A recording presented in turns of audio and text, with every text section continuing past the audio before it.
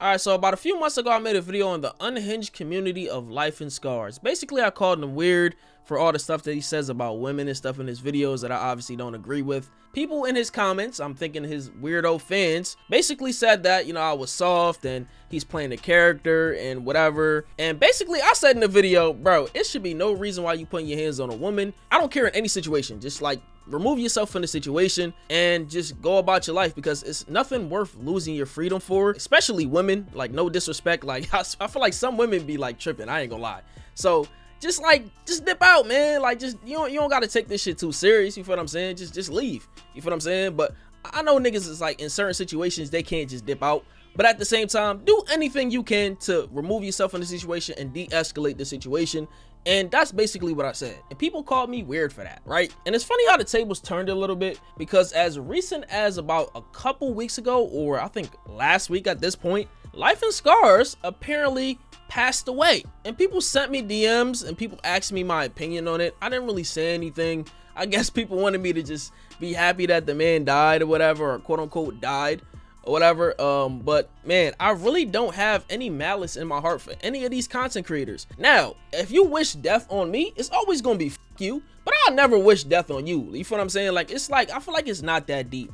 I feel like some people just have mental issues and just have like underlying issues that they need to deal with, because the fact that you're wishing death on niggas for making videos on you is crazy to me. So like, why would I do the same for just a random nigga on the internet that I just covered? So I didn't really speak on it until I saw this. Life and Scars is alive. The man is not dead. When I first heard the news, I thought that he actually died. Like, honestly, all these meme pages, like I don't see them as credible sources. I see them as people that post stuff as soon as it happens, trying to be the first one to get all the clicks, all the likes, and all that other stuff, right? So I didn't really take it too seriously. Yeah, I just left it as it was. And I honestly thought that the man faked his death. I think he was uploading videos still on TikTok. The man probably had pre-recorded videos, planned videos, pre-scheduled videos. So I'm like, it's either that or he's actually dead. And from this clip from his last stream, I think he didn't really interact with his community or do any streams, I think, for a good minute. So people were wondering what happened. Chat, listen. I don't know what the f tonight's stream is gonna be about. It's gonna be a little bit of this, gonna be a little bit of that.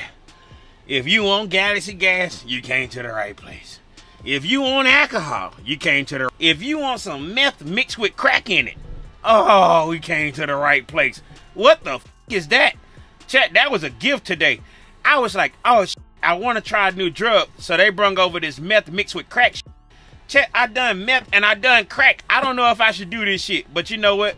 For y'all niggas, out of nowhere, his friend posts, I can't believe this shit. I hope you resting in peace, for real, at Life and Scars, with a picture of her and Life and Scars. So that sent the internet in a frenzy and caused these meme pages to say that he was dead. And it was another picture that said that this bottle is for you, basically, you know, paying her respects to her friend, right? So honestly, I thought this was genuine. I went to her page. This is a real person, right? And then the final thing that actually led me to believe the man actually died was Aiden sharing a paragraph that Life and Scars had, basically saying that he was guilty for not responding to him. So yeah, here it is right here. Today was already just hard. I woke up to Life of Scars passing away, bro.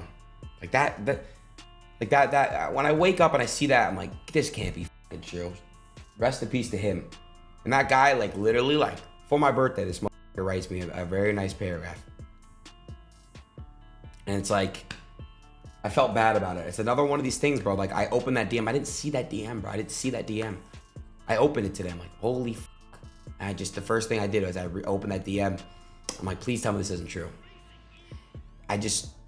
Life is fucking scary, bro.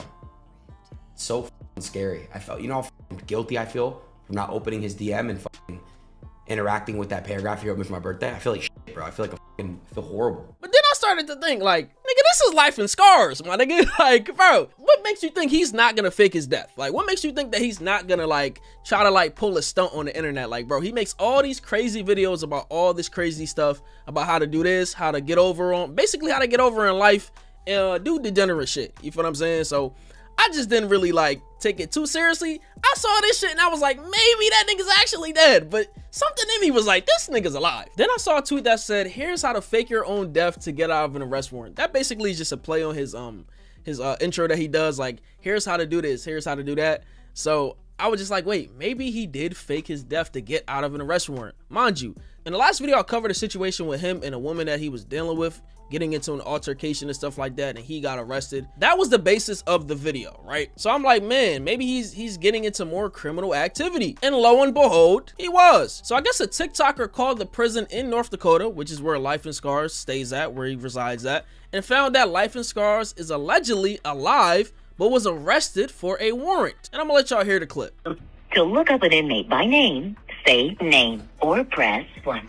Or please slowly and clearly speak the inmate's first and last name. Jerron Gray. The closest inmate name match seems to be Jaron Purnell Gray, who is 37 years old. If this name is correct, say yes. Yes. Or press 1. You now have access to this inmate's records, which were last updated at 11:35 a.m. The following information is all that is available for this inmate at this time. A release date for Jaron Purnell Gray is not scheduled at this time. For charge and bond information for this inmate, say charges or press 1. First, Charge. violation of an order prohibiting contact law, The bond amount is $2,000. This is a 10% bond.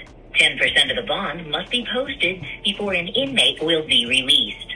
There are no more charges for Jaron So the next thing I saw a few days ago was him responding to creators in his own Discord, and I think apparently this was a fake Discord account and somebody changed his account name or whatever to make it seem like he's actually Life and Scars, but this was not Life and Scars. Then under the same tweet I saw somebody said that he had an arraignment in court today. The nigga is not dead, and as you can see, basically it says that he has an arraignment in court, right, and has his name, which is Jerron Purnell Gray. And I think a lot of people that had screenshots of criminal record or whatever, basically, his name is Jerron Purnell Gray. And it says the state of North Dakota versus Jerron. And it says that his charge is violating an order of prohibiting contact. So I guess he probably tried to contact or try to get into contact with somebody that he wasn't meant to, maybe violating a restraining order. I'm not sure what that exactly means.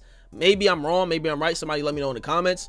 So that's what it sounds like to me. But the defining information that led me to believe the nigga's actually alive was two things. One, two mods in his Discord basically said if niggas want to blame somebody, blame Ashley, meaning blame the person that started this whole thing to make it seem like the man actually died, blame the people that were spreading this information. And somebody else in the server said he alive at everyone, another mod that said that, and he's laying at his desk and has a bottle next to him. I don't know if this picture was recent or not. How would you get this picture, you feel what I'm saying, from this angle? You know what I mean? Like, who would like take this picture, right? And I think Top is close to Life and Scars. To even get a mod in the nigga server, I think the nigga's actually close to him. Then the last information that we got recently was that Life and Scars is officially alive. Then it says his custody status date was October 18th, 2024 at 11:51 a.m. And it said he's out of custody, he's bonded out. His booking date was at 11:22 a.m. He was booked like for 30 minutes. Okay, wow, that's crazy. And it says that his order was prohibiting contact, like I said earlier.